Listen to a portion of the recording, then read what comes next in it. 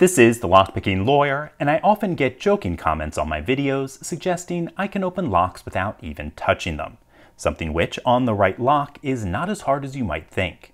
I have in fact demonstrated that before in video 1064, but I thought it might be fun to revisit. So I put together this demo board using a Visionis fingerprint reader, then wired it up as shown in the user manual. We have the reader itself that allows us to open the electronic strike.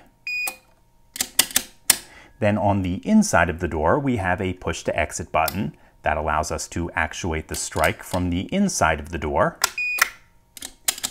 And finally, we have the power supply. Now, the overwhelming majority of these single door systems have a terrible design flaw. All the decision making is done on the outside of the door, not on the secure side. That means I can take this reader off the wall, mess with the wires behind it, and the door will open.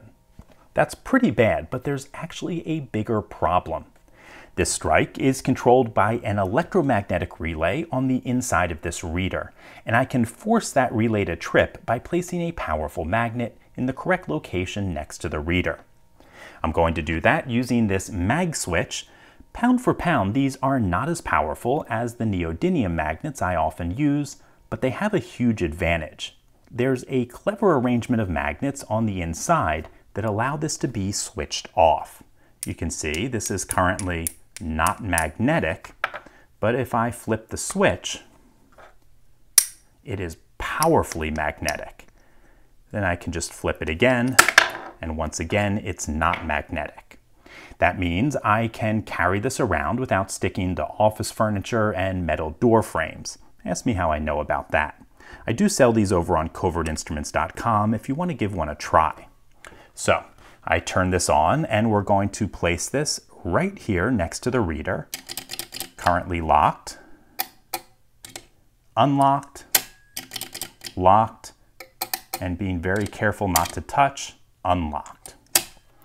Okay folks, obviously this system has a laughably bad flaw that renders it a great example of security theater. This looks pretty impressive, but it can be defeated without any skill in a matter of moments. In any case, that's all I have for you today. If you do have any questions or comments about this, please put them below.